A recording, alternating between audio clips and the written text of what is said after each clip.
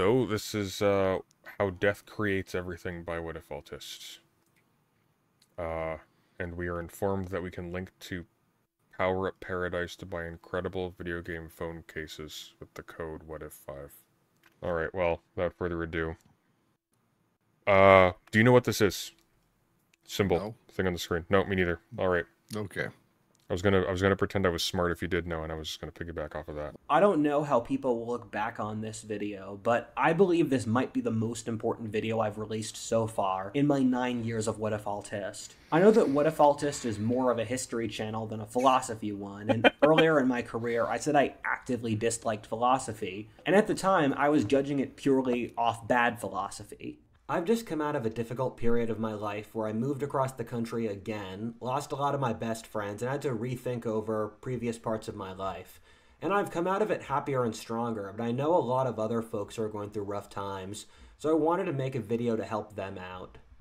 People often pontificate about how the meaning of life is unknowable. I think in a lot of ways that's true because life's always a mystery. We all walk our own roads and are born with wildly different circumstances, thus creating a wild... Fake name says it's an alchemical symbol for the sun and moon. Apparently. Wildly different outcomes. However, I think our society is inherently cowardly and shrinks away from difficult questions. Our age is so cynical and hates anyone who tries to do anything. Believing in things like love, honor, duty, courage, the truth, or being sincere will result in digital culture mocking you as arrogant. Try to wear anything fancier than a t-shirt or read classical literature, you'll be called pretentious. Society wants you to be an anonymous cog who consumes. It's the symbol is after a bit of, first off, it's called Double Dragon, which is cool. Secondly, it's about transmutation. Okay. So it was a base. He was right. Base metal into silver and yeah, spot on. Silver and gold from lead, I guess. I'm just thinking of that stupid song now from the Santa Claus Christmas special. Of meaning or mortality. Silver Many people are going to call me gold. arrogant for even attempting this question, but as my dad used to say, if nobody in the room's doing the right thing, that means it's your job. Our age is quietly dying from an inability to deal with our own mortality and meaning, which is... It's a very pronounced butt right there.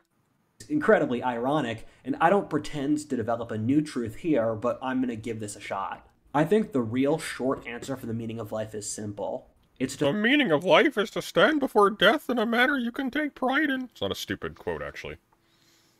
That might be something out of Dune, honestly, which I finished, and it was very good. Good for you. I'm not a fan of this line.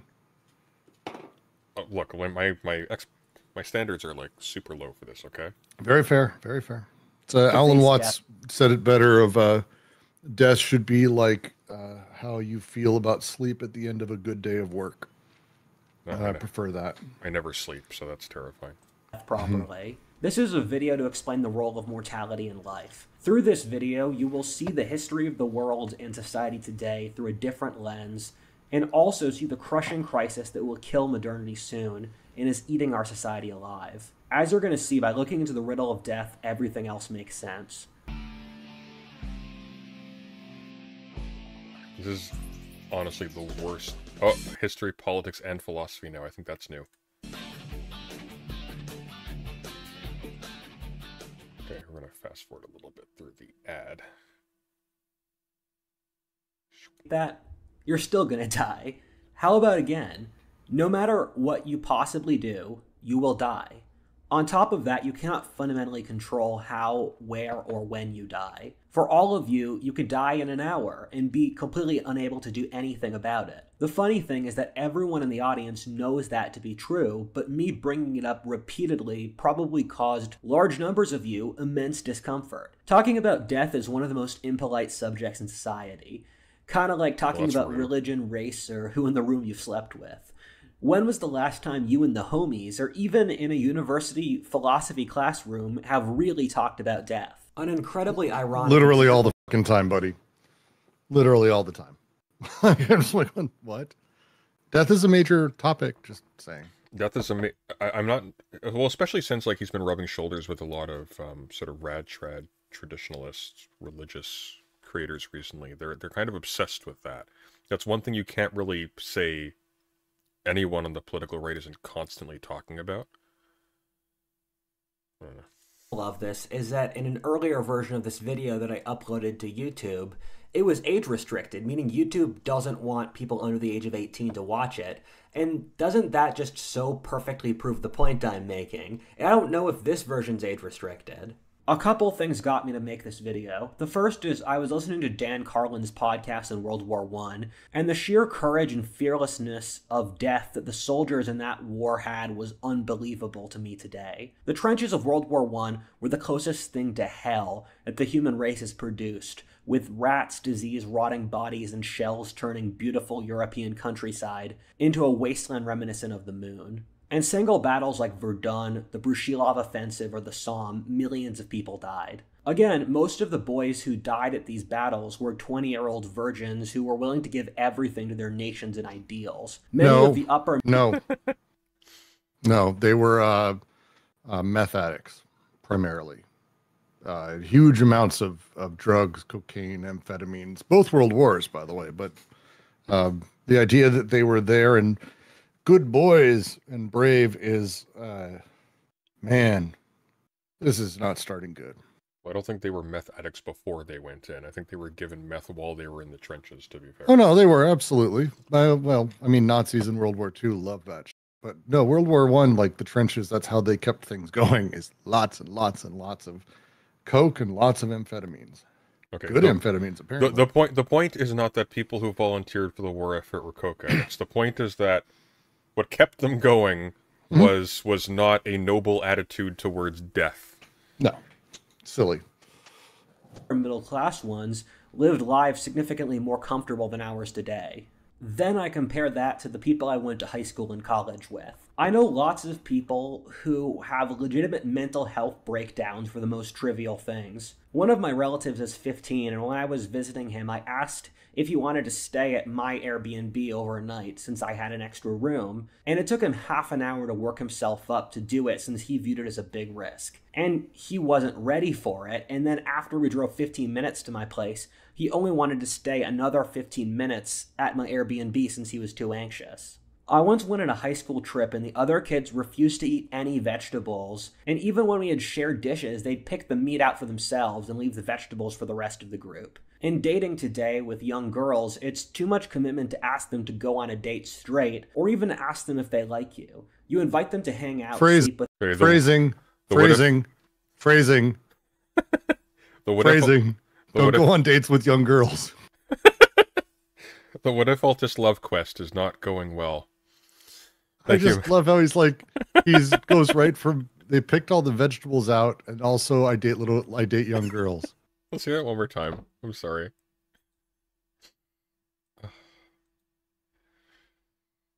High school trip and the other kids refused to eat any vegetables, and even when we had shared dishes, they'd pick the meat out for themselves and leave the vegetables for the rest of the group. In dating today with young girls, it's too much commitment to ask them to go on a date straight, or even to ask them if they like you. You invite them to hang out, sleep with them, and then drag it out until what we call a situationship occurs, since everyone involved is too anxious to be adults and commit to a real relationship, which, need I remind you, can be cancelled at any time.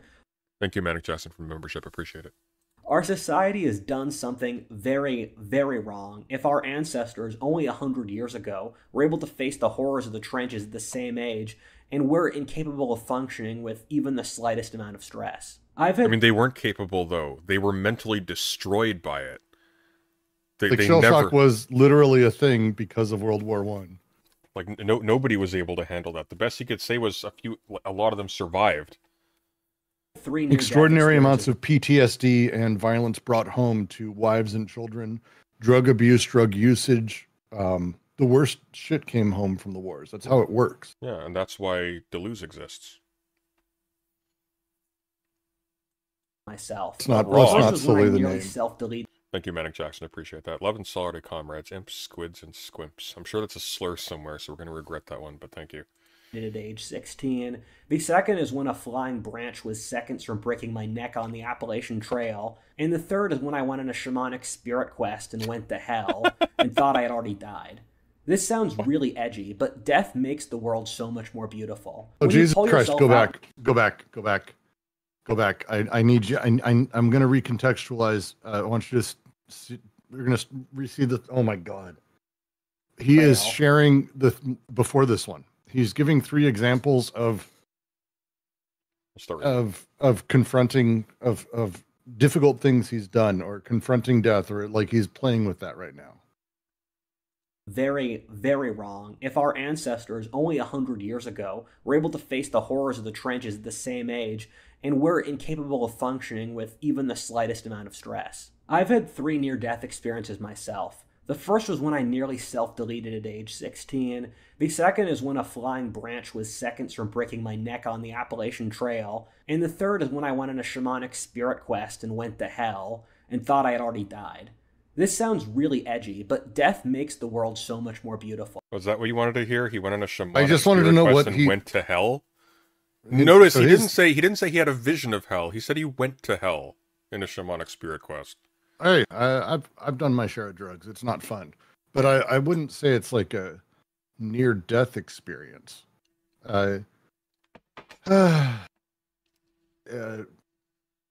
a very fascinating 3 things to believe he's been close to death, from a branch almost hitting him, contemplating self-minecrafting, and then doing drugs on or he doesn't even say that, so we don't even know what that is. Well, that last one's strange. The second one's like, huh, that branch almost killed me. And the first one is probably the most legitimate, but like, I can't get over. Because here's the thing, Brooks. Here's the thing. Is he saying he went on a shamanic spirit quest and it felt like he was going to die? Or did he go on a shamanic spirit quest to the underworld? And that's why he thinks he was close to death. Because that's what that sounded like to me. As someone who has been on a handful of trips, I would totally accept if he said he'd been there. Like, okay. Shit's real. Shit's real. I'll take Shit's that. real. I'm okay with it's a branch almost hit me on a hike that I'm like, it's kind of a weird 3 things to pick, but okay. When you pull yourself out and realize that you're still alive, the world looks much, much brighter. The sky is bluer, the flowers smell better, and music sounds much more beautiful. The tension of life and death is better than any drug and feels scarier than the picture of the skull. Feels like heroin. The adrenaline pumping in your veins makes your body tingle all over with excitement. Just talking about it brings a smile to my face. This video in many ways feels... That's not... If you've been confronted with death, that is not the reaction. Smiling is not the reaction. Well, no, when you're confronted with death, the response is eat, pray, love. That's how that works. Liberating for me to write, since these are things that you can't talk about at all in polite conversation.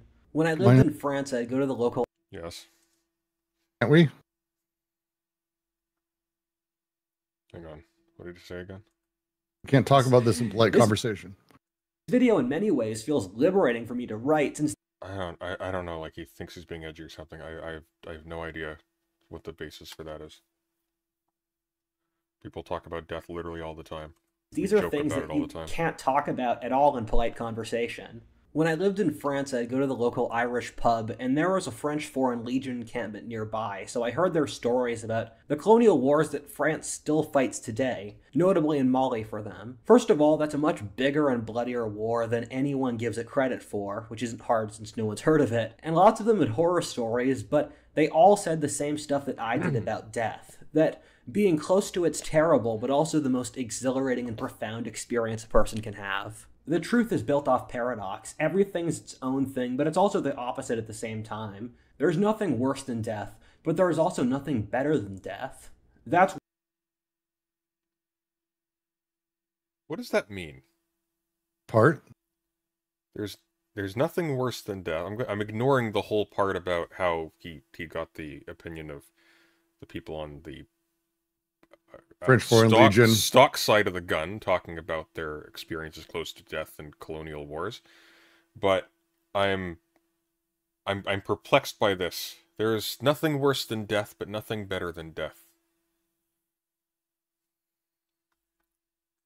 Where we'll start with the riddle of death. This video pulls a lot from It's the called book The The Riddle Worm of at the Steel, Core by stupid. Sheldon Solomon, which is one of the best philosophy books I've ever read, and introduced me to this theory about how death drives everything in life. I'd highly recommend it. It's a shorter read, around 200 pages.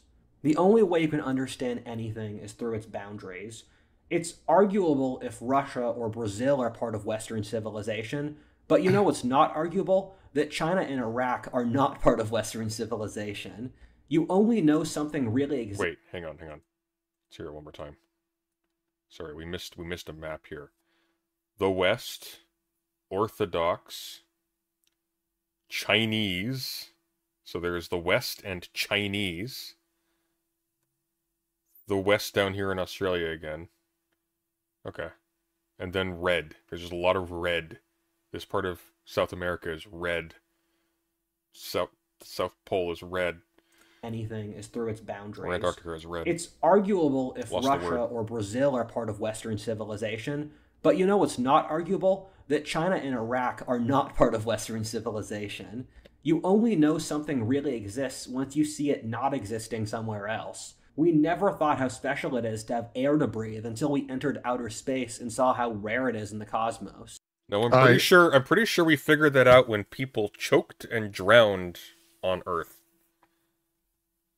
I'm pretty sure we were strangling people long before we went to space.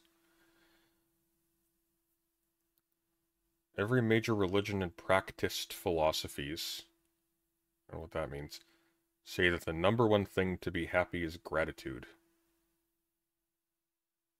I'm pretty sure you need to... So the book he's referencing, Yeah. Worm at the Core, is the idea that death is the worm eating away at us, pushing us to everything we do, the little fear of it. I couldn't disagree with this thesis in basically more ways. I think death is a component of things, but I don't think I have a lot of issues with it. But that's basically, it's literally the motivation for everything.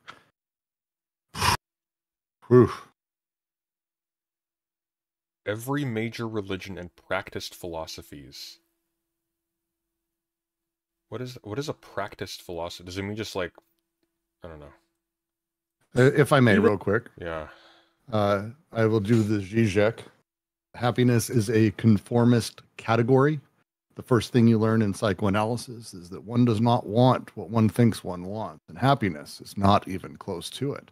When you're in the moment of passions, creating, doing great things, happiness doesn't enter into it. In fact, you're ready to die. You're ready to suffer. You're ready to tear yourself apart to create the thing you care about. Happiness is not part of it. I adore that, by the way. That's good, Zizek. So it's just very silly that he says this. This is the opposite of everything practiced philosophies say. Well, it's the opposite of every major religion, too. Like, how about having to be in, like, a right ritualistic relationship to God, even if it makes you miserable? Isn't that the whole, like, idea behind Kant, too? Like, you only even know you're doing something purely moral or as close to that as possible if it makes you miserable to fulfill your duty, because otherwise there's a bunch of other things that are concatenating with it. And I am unaware of any actual philosopher that says gratitude is the thing to be happy. I'm also unaware of religion that says this, actually. Or does he mean like that Sadhguru Jaggi guy on YouTube? I don't know. Even today, most people take for granted having breathable air since we've never had to not deal with it. Life has meaning since it's finite. Look at how we treat everything that's not finite for granted. In Western European cultures, we take water for granted, while other cultures will fight tooth and nail for it. Life is finite to consciousness itself. Thus, it gives our lives as individuals meaning since it creates a boundary for our Life is finite to consciousness itself. own existence. Without death, you would not exist. The only reason you existed at all is that your ancestors died and felt compelled to create you to replace them. The cycle never starts without death in the first place. People Did they die before they made me? Dude. Are our parents necrophiliacs? Death starts the cycle. Come on. Yeah, I'm pretty sure parents had children to care for them in their old age and to look after their stuff. I mean, from what we know of early tribes and uncontacted tribes, death is not something that is necessarily feared. It's something that there's a revulsion around death, but there's a lot of sort of parts of that. But the reverence and sort of religiosity of burying our dead is one of the markers of what we consider to make the beginning of humanity. It's a note. Bataille makes the point in erotism that labor is actually what came about. It's the thing that makes us. And there's a combination of labor with death and the burying of our dead and the tools that are shown up there that allow us to sort of see the beginnings of what we consider humanity. I've loved that. But this is not. However, the reality is that life cannot exist without death. Without the time pressure created by death, there is simply no impetus to push for life in the first place. If they were completely assured of their own existence... I mean, this is true. I never do anything unless I have a person literally in the room with me with a gun pointed at me. He's not talking about people. He's talking about life itself. Read Dune, Sunday. Read Dune. Well, that's just me yelling at you. That's true, actually. Would have no reason to put the effort into making life in the first place. We can see this in that the only immortal beings in the universe are tiny cells that don't do much because they have no immortalized cell line is a oh, this is from Wikipedia. Okay, so there won't be any funny typos here. Pressure to do so. This is a mental concept modernity really struggles with. In order for something to exist, there also must be its opposite. With the creation of mental processes that allow good judgment, it must also allow evil judgment. Man cannot exist without woman. The day needs night, love needs hate. Without that duality, nothing exists, only the chaotic void. This is the yin and yang that so many cultures talk about. To push this point even further... I mean, the day is a spatial relationship with the planet to the sun. It doesn't need Jack. Thank you, Semaphore, for the $5. Last time Rudyard said his parents thought he'd become a school shooter. Now we find out his nephew was terrified of sharing a room with him. Curious. Indeed. Further, the Trinity is a manifestation of how this duality creates new stuff. Man and woman makes a child, the day and night makes a new day, buying and selling makes the stock market, war and peace makes the nation an empire. This is why the Trinity is such an important concept in major religions, and why people are willing to fight and die over the concept. We laugh at pre-modern people's... He just listed like 900 binaries, and then he's like, that's why the Trinity is so important. Like, it's so... Oh my god. Don't skip your symbolic logic courses, kids. Don't skip out on that little baby toy where you put the shapes into the ball. Dying over religion, but they were dying over what they viewed to be the basic nature of the cosmos. Well, we'll fight over an economic system. Down with Team Q. Which, there's like two pages here. It's like a... He just said, "Oh, you missed it. Just go jump back like 20 seconds." Okay. Or that's fine. Fuck it. Nope, to be the basic nature of the cosmos over religion, but they were dying over what they viewed to be the basic nature of the cosmos. Well, we'll fight over an economic system, which is more shallow. There are two symbols that are... Back in the day, they didn't fight over economic systems, just the power structures of economic systems. We're dumb. Things were better before. Good to contextualize death with. The first is the one taken from the book, The Worm at the Core. Inside the apple that are... Okay, just to be clear, so this is how many sources he lists, okay? I'm not even going to count them. It's more than 10. Zynga. My Zynga. We are 10 minutes in. He has only cited The Worm at the Core, which, as he has informed us, is very short. There are 26 minutes left. How is he going to get these in here?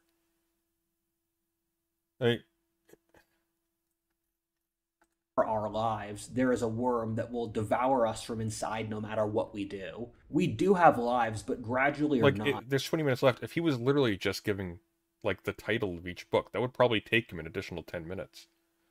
The worm eats us alive. The second is the worm Ouroboros, better known to most people from its Norse mythological equivalent as Jormungandr or the Midgard serpent. This is the snake that eats its own tail. Yes, most people are unaware of Ouroboros, but most people are Very aware of the Midgardian serpent's name. The Midgardian serpent is called Nidhogg, isn't it? This is shit. Fucking Ouroboros is the name everyone knows. It's such a weird way, The weird appeal. The Ouroboros is a snake, not a worm. And? Right. Okay. Norse myth, the serpent Also a Jormungandr dragon. was explicitly the Not a symbol worm, for though. death, and that mortality creates life but also kills it, only to restart the process of It's also the edge of the world in the same way death forms the boundary of life. Okay. creation and destruction that goes on forever. This is a very useful and common symbol. And in Indian mythology, it's also why Shiva is the god of creativity and destruction at the same time. In every culture in the world, the divine feminine is the symbol for both creativity and destruction that are two sides of the same coin. This is why your What? No. No. No. No. Thank you. Thank you, Dan Brown. I'm pretty sure that's not even accurate to Jung. That's not even accurate to Jung. It's not even accurate to Rome or Greece or Western. What did he say exactly? Maybe I'm misunderstanding. Let's hear it one more time. he creates life but also kills it, only to restart the process of creation and destruction that goes on forever. This is a very useful and common symbol, and in Indian mythology, it's also why Shiva is the god of creativity and destruction at the same time. In every culture in the world, the divine feminine is the symbol for both creativity and destruction. Nope. Every single in culture the world, every one. Not even in X, Y, and Z big ones. Every single one. I still like how he keeps using the Dungeons and Dragons Tiamat though. That's funny. That are two sides of the same coin. This is why your genes make you want to impregnate that hot girl with a horrible personality that will make you miserable, because she has a better immune system that means that your descendants in 100 years have a higher chance of surviving the plague. Oh, look at that immune system. It's just so far off. The immune system's so fucking hot. Shiva's. I have so many things in my brain. Shiva is not the god of creation and destruction. I'm trying to figure out where he got that. No, Shiva's from in my only head. destruction, right? Shiva's destruction. Who's is there a god of creation? Hang on. I don't. He's literally called Shiva the Destroyer. He also creates, but he's the destroyer. Shiva doesn't really create. Shiva creates space for creation, kind of thing. But I'm not super up on my. Yeah, fair enough. I'm not that guy. Let's spin some. This is worth a second. Shiva, the auspicious one. The great god is one of the principal deities of Hinduism. He is the supreme being in Shaivism, one of the major traditions within Hinduism. Shiva is known as a destroyer within the Trimurti, the Hindu trinity, which also includes Brahma and Vishnu. Brahma is the creator. Yeah. Yeah, so no, Shiva's not the creator because there's another god called Brahma that's the creator. I'm trying to. Where did he write that then? Like.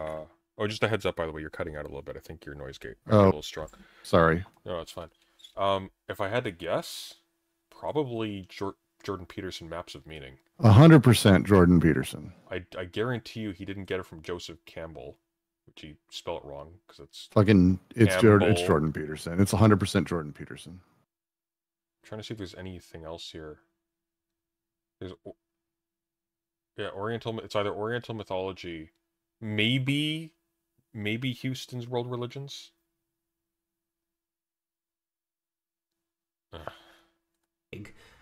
This is why our genes often select us for degeneracy and lusts and other desires, while mystics and the wisest people in the world have told us for all of history that to humble ourselves and For all of history, mystics have told us to humble ourselves. and be content is what will make us happy, because Be content is what will make us happy. What? Hang on. ourselves and be content is what will make us happy. Okay, so the secret to happiness is to be content. Got it. Because the guy who has 5 children through 5 baby mamas passed on his genes, while the sage who achieved enlightenment and true happiness died childless. I'm not seeing the selling point here. So, hang on. People in the world have told us for all of history that to humble ourselves and be content is what will make us happy, because the guy who has 5 children through 5 baby mamas passed on his genes, while the sage who achieved enlightenment and true happiness died childless. What the fuck? So, you could be Genghis Khan and have access to all the sex partners you want and populate the world with your progeny and be remembered for all time, or you could die childless. Eh? You know? Do we value? But also, didn't somebody pointed out in chat? Didn't fuck, what's his name? Just real quick, Semaphore mentions it. Siddhartha, that's it. Didn't Siddhartha have a son? Shiva as a god isn't Shiva the creator. It's Shiva the destroyer. Shiva has other forms. There's a lot of complexity around it, but I mean, the easy response, and it's why it's not working. It didn't come out correctly when I was first saying it. Is Shiva is not like a yin yang binary creator destroyer. Yeah. That's a silly thing to say. I might as well say that about everything if we're going to do it to Shiva. There's a lot more, and it's not just simply like creation. It's destruction, and the destruction itself is creation. It's a creation of possibility space for other gods and also other forms of Shiva. There's a dance that's involved. There's a whole bunch of shit, but it's like this very... Because Sunday, you've done a video on how basically the West colonized religion, and this is like a perfect example of it. Well, it's interesting because this is the West additionally colonizing religion by creating a facsimile of some Oriental form of religion, and then superimposing that on all Oriental forms of religion. Basically, yes. This is Orientalism as a thing. This is amazing. This is like Orientalism squared, though, because he's also applying it to Christianity as well. I believe the story of Adam and Eve really happened. Case in point. Although maybe not in the way... Wait, what? Hang on. Sorry. That's a good way to start. That's a really good way to start. It's the tree of the knowledge of good and evil, first of all, but whatever. I believe the story of Adam and Eve really happened, although maybe not in the way we expected it to have. Animals... How do you expect the story of Adam and Eve happened, Brooks? If he doesn't explicate that... Oh, look, a dog. That's cute. Of no knowledge of death. A wild dog has a life of drinking water from streams, living naked, and no medicine to deal with any of its illnesses. However, it shows domestic dogs with fur. Almost any dog you see is happier than almost any human. Dogs are unaware of their own deaths, and as we understand it, no animal has knowledge of their own mortality. That's animals bullshit. Depends what you mean by knowledge. Do they have the concept of biological degradation without complex language? Probably not. Do they understand the notion of, hey, that elephant I used to hang around with, it's gone. Sad. Obviously. There's actually a lot of animals that mourn. There are animals that do burials. We have animals that, elephants, as you mentioned, specifically, yes. Crows, I believe, mourn partners and parts of their flock. Dolphins, whales, they mourn. So that's stupid. In the Garden of Eden, or their lives belong to God, in that they are not conscious of their place in the world, and thus are judged for the things they were biologically programmed to do, without their own individual judgment weighing them down. The animals feel happy since they just act with what their nature demands in that moment. Around 70,000 years ago, humans had a breakthrough called the cognitive revolution. After that point, we started having... So he thinks the story of Adam and Eve literally happened. Cavemen. With cavemen and seven-headed snake. So I think here's what he's I think I know where he's going with this. Humanity contracted a virus from a fruit, which mutated our brains and made God very angry. Well, he's saying that cognition itself was the moment of awareness of good and evil and knowledge, And at that moment, the awareness of death is what drove us forward. He's saying Adam and Eve learned of death, that the knowledge is death, because again, he's too stupid to actually read the Bible and know the words in it. So he thinks it's just knowledge, and he thinks knowledge is knowledge of death. And that actually is what drove Adam and Eve to change into what we know as people today. It kind of looks like it's knowledge of intestines, really. That's kind of Also emphasized here. Also circumcision, apparently. Oh, good catch. Yeah, indeed. Although which would be, I'm just asking, caveman tools for that seems pretty unpleasant. I mean, they were very proactive at shaving, though, as you can see. I mean, look, they're very well kept. I mean, as far as genital hair goes, they're very well kept. Culture, religion, large technological revolutions, and discovered the idea of the abstract idea. Before I need to hear that one more time. In large technological revolutions, and discovered the idea of the abstract idea. Discovered the idea of the abstract idea. All right. Okay. Beforehand, humans had the same physical makeup as today and neurological structures, but they lacked the ability to see abstract concepts. Okay. Citation needed. Crows can use tools. They're able to abstract and infer. Dogs can infer. Inference is abstraction. Have you seen a dog try to get through a gate with a stick? They're pretty stupid. I mean, they're dumb dogs, dude.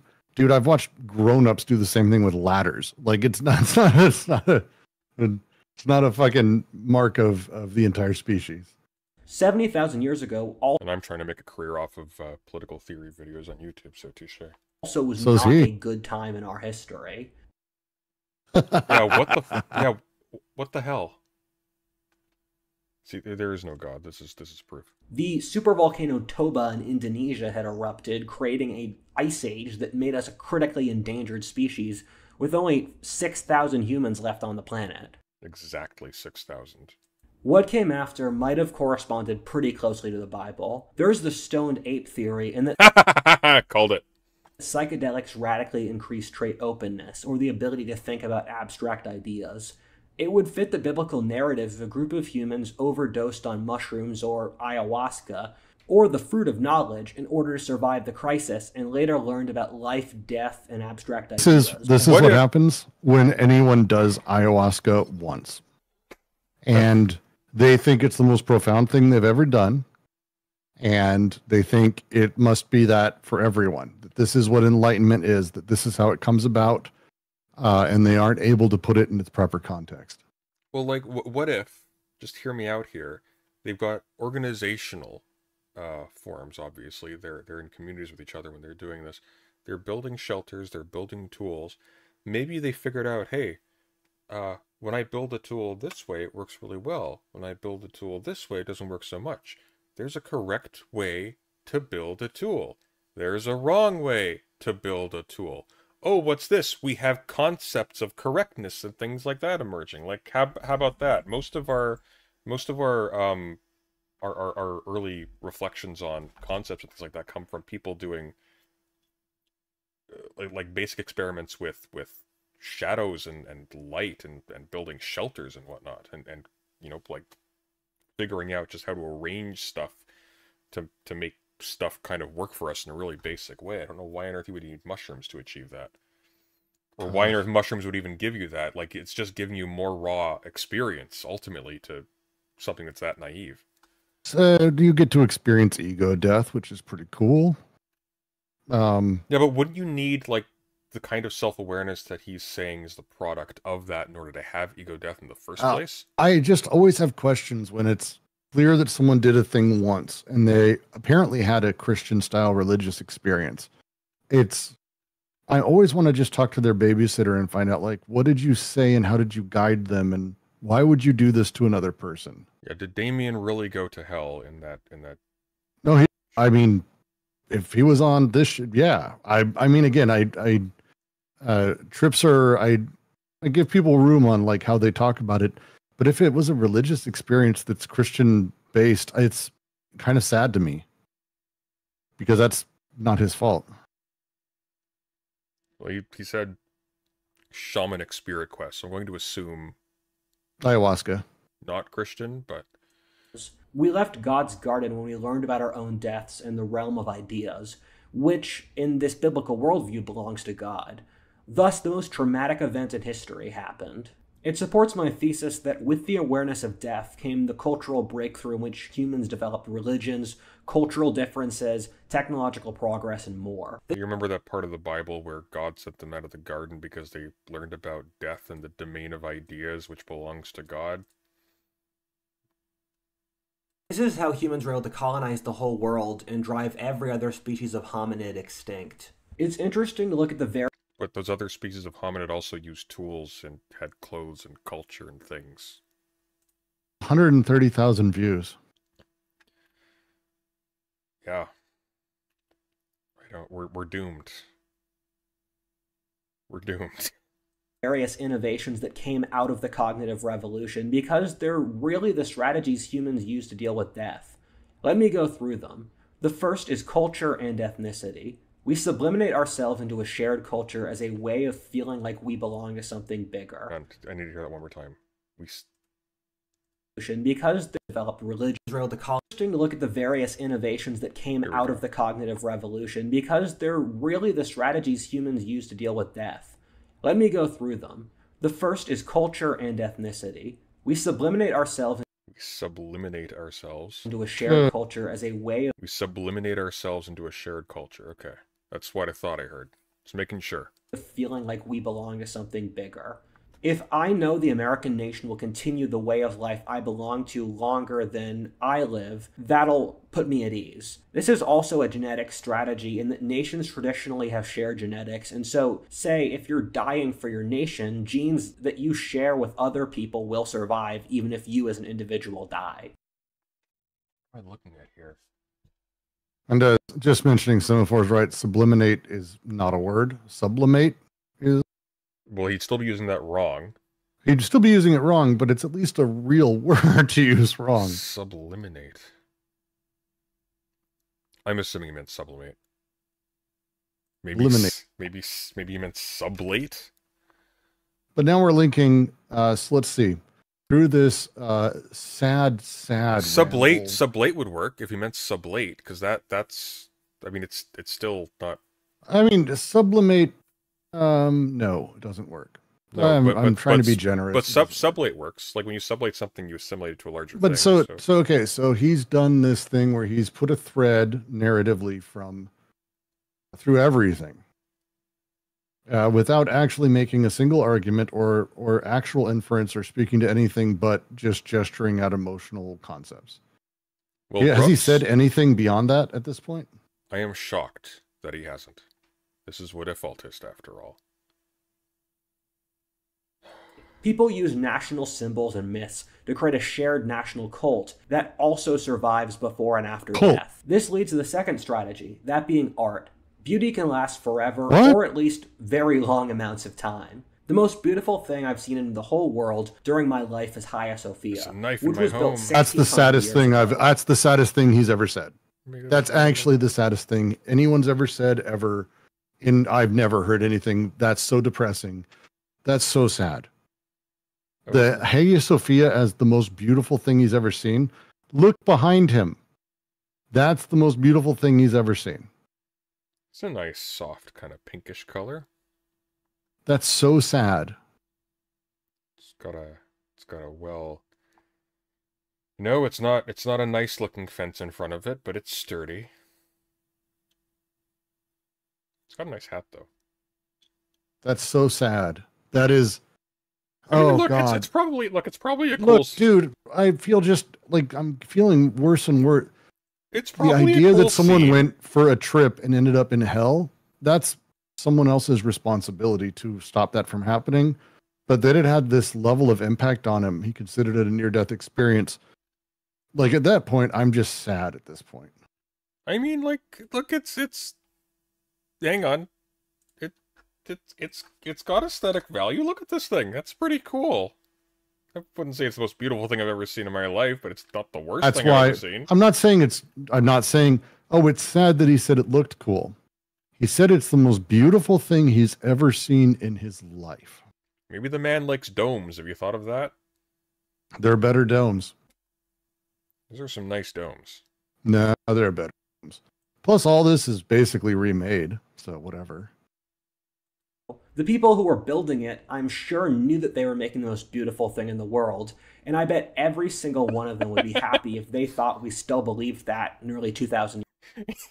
You come home to your newborn son. Your wife says, "Oh, isn't he the most beautiful thing in the world?" No. Years later. Every artist wants to make something beautiful and true that will last longer than their lifetime. It would make me the happiest man in the world if I realized people still watch these videos centuries from I saw that painting on a puzzle.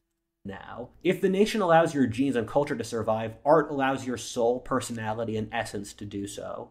Soul is green, apparently.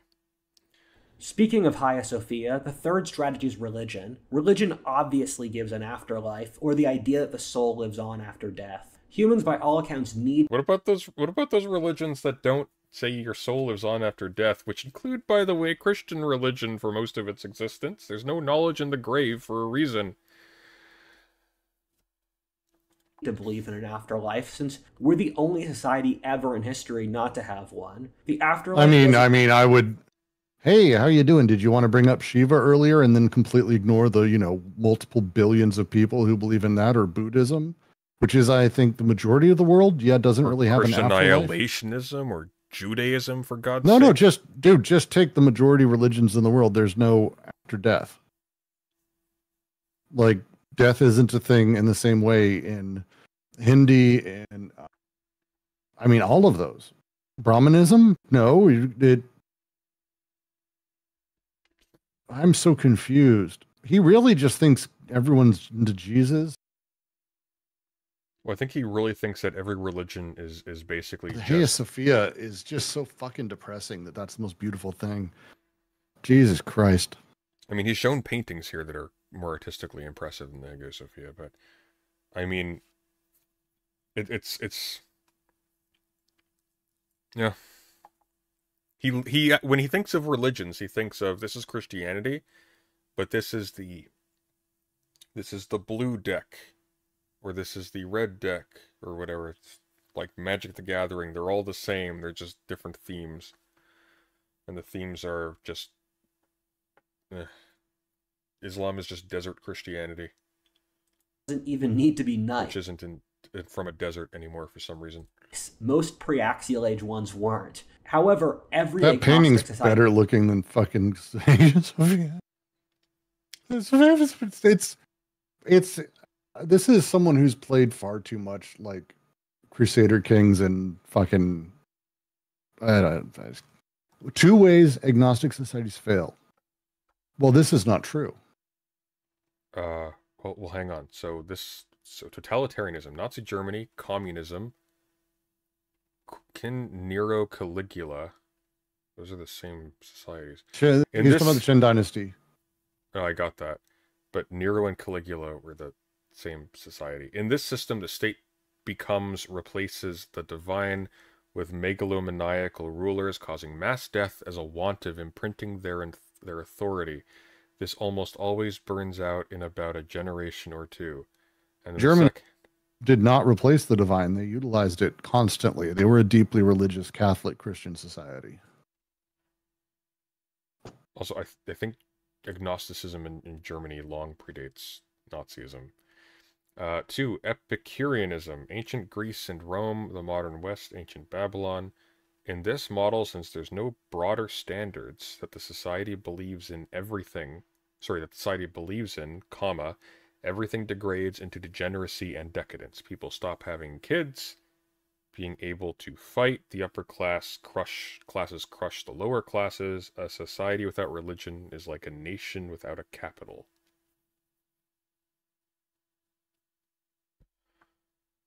I'm very hesitant to have the Qin dynasty included in there, given that I would say it is not a wild thing to say that a lot of that and the cities, like, this is the foundation of, like, modern China. But I'm it's just. I wouldn't say it necessarily. Well, I mean, it was what 11 years then. Like it was fun because it was just the one emperor.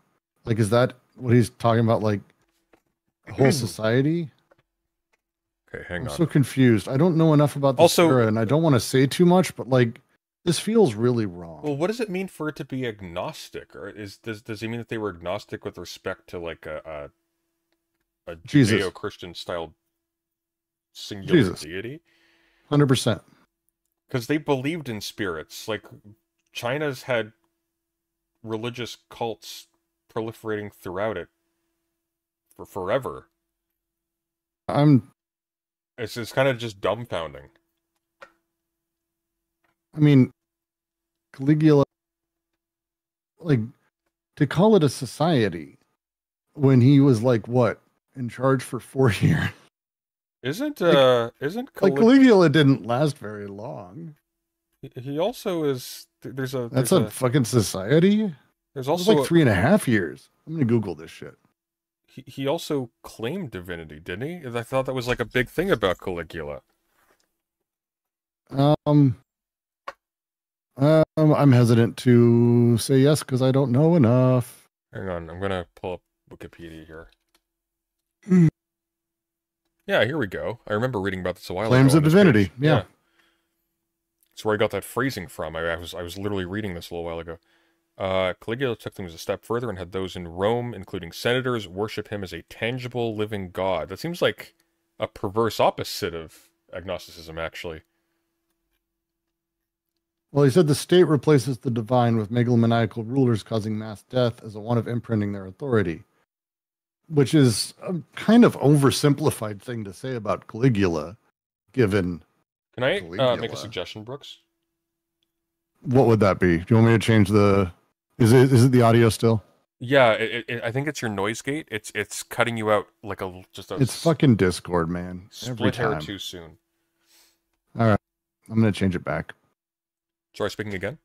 I'm just hoping it works. It's so far it seems much better.